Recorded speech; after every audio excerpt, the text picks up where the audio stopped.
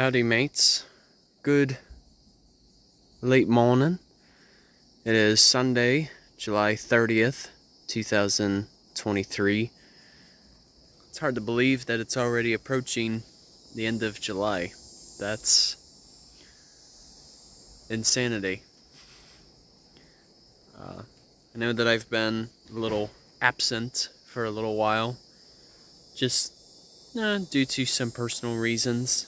And also just recently I went through a wisdom tooth extraction as well. All 4 of them.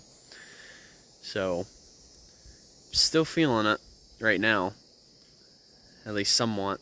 But fortunately my pain medication has been keeping it a bit more what you call minimal.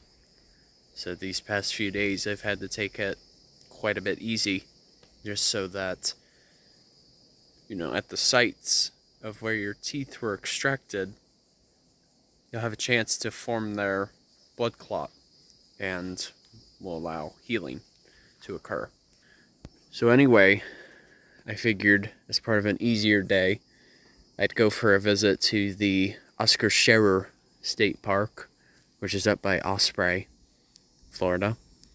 I haven't been here for a good minute, just because there was a time I was coming here often, but then I wanted to change it up a bit. Yeah. So, something I actually want to mention with you guys, especially in light of how the weather has been behaving down here. We've started to see that some of our heat index have had us reach temperatures of, you figure, 115 or so degrees Fahrenheit. So it's been very toasty down here, and that's including the heat index. But something fascinating I wanted to discuss is, how is temperature really recorded? Well, as a matter of fact, we have the common belief that air temperature in direct sunlight is hotter than air temperature in the shade. However, I recently came to learn that such a case is not true. As a matter of fact, air temperature, whether it is in the shade or even in direct sunlight, is the same. So that being said, how did that belief really begin? Why did we start believing that air temperature is different in the sunlight? Well, it's the way of how our body perceives it.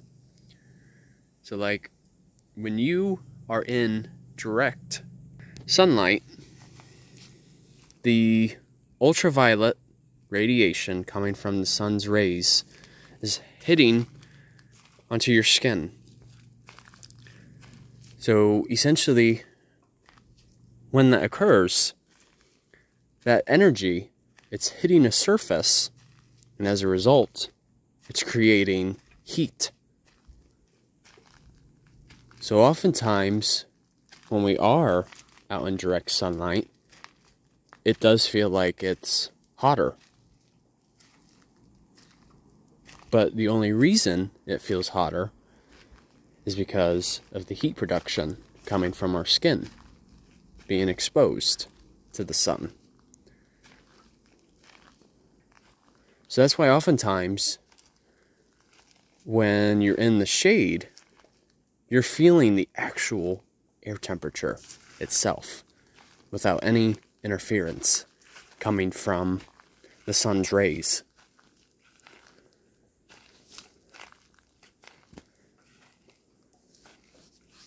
Now, so that's why oftentimes in the study of meteorology, thermometers should oftentimes be placed in the shade. That's how actual temperature is recorded. That's why, like, if a thermometer is placed out in the sun, you're going to have a little bit of an inaccurate reading based on that fact. But just thought I'd mention that with you guys, because that's really been a high subject matter down here in particular. But like right now, we have a dew point of around 73 degrees Fahrenheit, which is quite insane. Come to think of it, that's a pretty high dew point. So what that basically means is if it's as low as 73 degrees Fahrenheit, that means that's when dew is produced. It's like a gauge, basically.